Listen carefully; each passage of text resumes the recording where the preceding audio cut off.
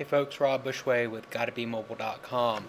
Cradlepoint Technologies has sent me this cellular router to do a review on, and so we're going to take a look at it real quick. Just an unboxing, take a look at the size and the things that you can do with it, and I'll be writing up a review in the next couple of weeks. But anyway, what this can be used for is to use a USB based air card for your tablet PC, UMPC, whatever.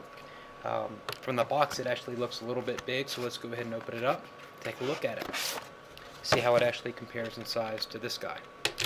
So we frequently talk about these on GBM as a great solution for when you're going on the road. Wow, this is it's actually pretty small. So there we go. Look at that. Now that is a small little router you can throw in your bag, go into a hotel, go into a friend's house, and you want to spread the Wi-Fi love out.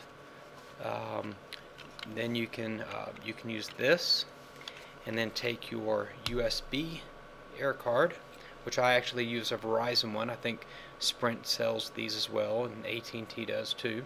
So you can use that and plug it into the USB port, and now you can spread EVDO broadband throughout wherever you are, even at home even. So it might be a good solution for doing this at home. So now you have wireless LAN access wherever you go. And if you think outside the box, you can also use something like this in your car. So let's say you have an inverter. This takes an AC adapter. So you plug this into the inverter in your car, and now everybody in your car, if they have a UMPC, you have a UMPC or two or a tablet PC, everybody in your car can get onto the net using this solution. This is the first one I've seen that actually takes a USB stick.